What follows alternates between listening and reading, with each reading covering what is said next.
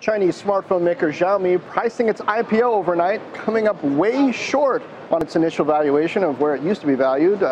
Josh Lipton's in San Francisco with the latest. Josh.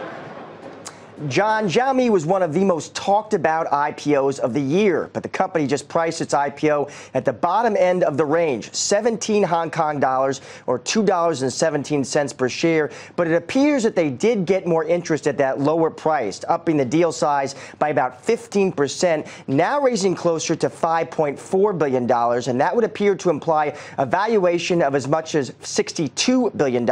Still, that is well below the $100 billion that insiders had suggested earlier this year. Now, Xiaomi could be a victim of broader market trends as trade tensions escalate between Washington and Beijing. Large cap Chinese stocks are down more than 20% since their peak in late January. Xiaomi also called itself an internet company, but remember, internet services as a share of revenue remain under 10%. It's smartphones that account for 70% of sales. Still, let's be clear, this is a big valuation, and fans like Hans Tung of GGV Capital, a Xiaomi investor and former board member, says its strategy is the right one, selling quality phones at relatively low prices and then using those handsets as gateways to higher margin services like video streaming. It's now the fourth largest smartphone vendor in the world, according to IDC. And some folks here in San Francisco say they'd be interested in a Xiaomi phone.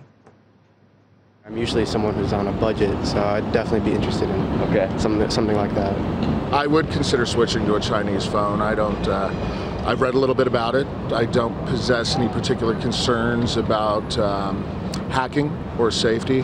I feel very, loyal. It's something significant would have to happen for me to make a switch.